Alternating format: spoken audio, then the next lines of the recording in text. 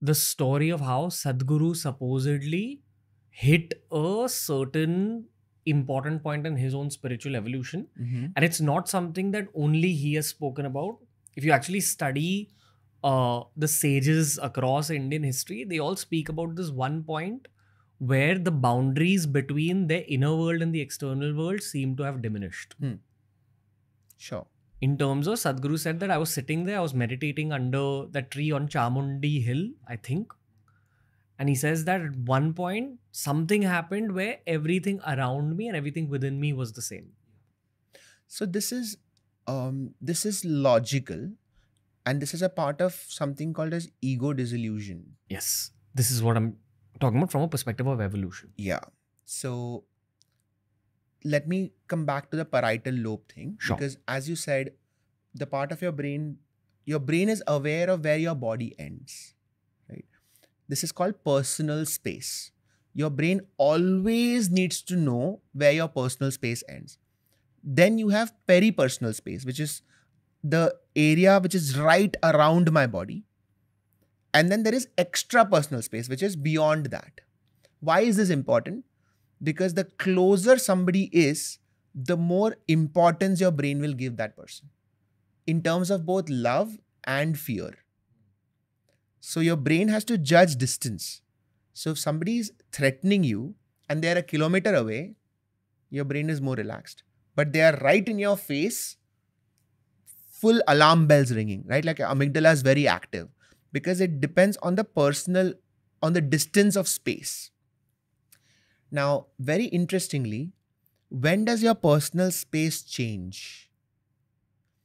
It can change when you are holding something that you identify as yourself. So a good example is somebody who has learned sword fighting for a long time will consider the sword as an extension of their arm. So in their brain, they know exactly where the sword's tip ends, because their brain has added this calculation that this sword is now part of my arm. And so when they will move, they know where the sword is. Or a batsman. Or a batsman, or a tennis player. They know exactly where their body ends and where the bat begins and where the bat ends. So it is part of their body now. So I highlight this to tell you that the personal space definition is not fixed. It is fluid. A very interesting side angle to this is when you're in love, that other person is now a part of you. You're speaking from a scientific perspective. Yes. So when you love someone, deeply love someone, when you see that other person getting hurt, you will feel that hurt because your brain interprets their body as your own. And this is deep love. So a mother to a child, for example, right? And when that child falls down, the mom will react as if she has gotten hurt because your brain interprets it that way. And that can happen in romantic love as well, especially when you are intimate, when you are canoodling or whatever, cuddling or whatever. When you are in that same space, your brain can build a sense of intimacy that brings you to so close that you are one, which is you can say that's almost a spiritual experience. To feel your own personal space expand to involve a whole other person. Which is why breakups can hurt, right? If you're very close to somebody and you've gone, your brain can almost feel like a part of your body is gone away. And part of recovering from a breakup is re-identifying your personal space. Now, what Sadhguru claims to have experienced is ego disillusion, which is ego is what holds your personal space in place. Ki this is me, this is not me. Self, non-self. This difference is ego. Suppose if my ego dissolves, hypothetically, suppose if my ego dissolves, now where is the I? And like I said, love can dissolve that ego, but love for one person. What if hypothetically I build love for everyone. Genuine love for the world, for existence, for life. And I am the world. Hypothetically, that would mean that my brain is now expanded enough that my personal space is now the world. From a neuroscience perspective, what would change in the structure of the brain? If you do an MRI, nothing. The brain would still look the same. We are talking of networks. The neural pathways would change. I don't really know what that would look like, but I'm talking theoretically, this is possible. So if you've lost your sense of self and if you've dissolved yourself, your sense of personal space could theoretically include the whole world. In your eyes, as a neuroscientist, is that a valid next stage of evolution, or are we romanticizing spiritual talk here? I don't think we are romanticizing it, but practically speaking, I wouldn't expect this to happen for everybody. And there is a reason for it, which is that ego plays a very useful role in our lives. So we tend to villainize ego a lot. We tend to say that, no, we should not have ego. But it is ego that makes you get up and go to work. It's ego that makes you progress in your career. Progress in your career, protect your family. If you say that everybody is the same, it doesn't matter who lives or dies, sabka, sab log, we are all living the same story.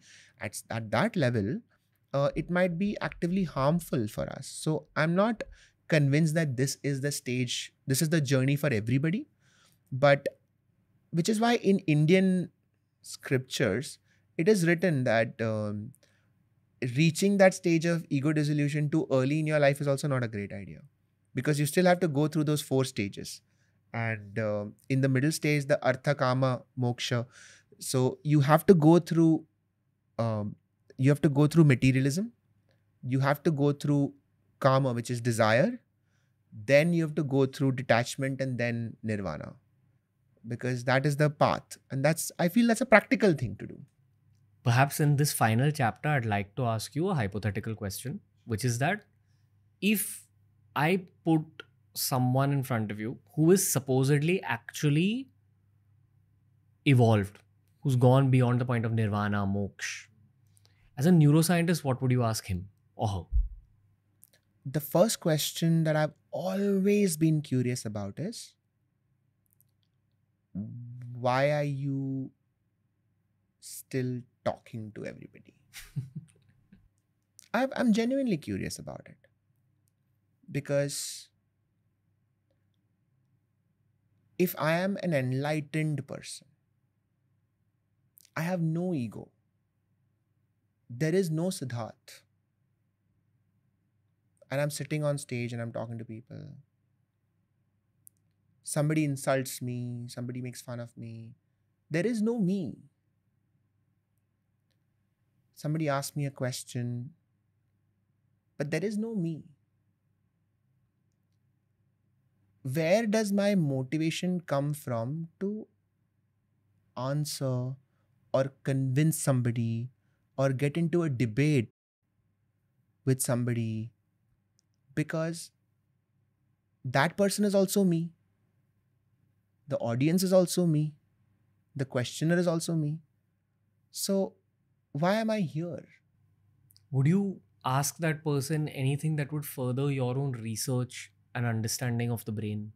So after they answer this question, that will hopefully calm my deep cynicism.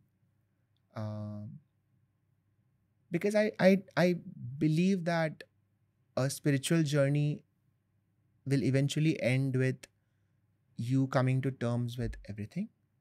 And I feel like that would also settle that core desire in you to tell people things. Because you will realize that sabka apna apna journey hai. And I think that is a very rare person who will achieve nirvana and still come and talk to everybody. I think it is a very rare person who would truly achieve nirvana, which is let go of their ego to that extent where nothing really matters. Money doesn't matter. People don't matter. and still be involved in running a business or creating a brand or trying to answer questions, I think that would be a very rare person. And if so, the world will be very lucky to have that. But if such a person does exist, then, and if they're willing, then I would absolutely want to put them in a functional MRI and ask them to just talk about their experience. Just talk about how do you see life, and just see how their amygdala is not getting activated at all. How are they focusing outside or inside? Is there an outside or inside anymore? If there is no ego, then what is their brain focusing on? Because this outside inside is a very ego perspective. What inside after that? I'm very curious. I would want to do that, because people have done functional MRIs on long-term meditators who go into a trance, and we've understood a lot about how the brain works in deep trance. Like what? In terms of how your default mode network really shuts down. You are not caught up in self-introspection so much. You don't think about who am I, what am I doing, all that. And there's a very lowering of your amygdala. There's no sense of threat.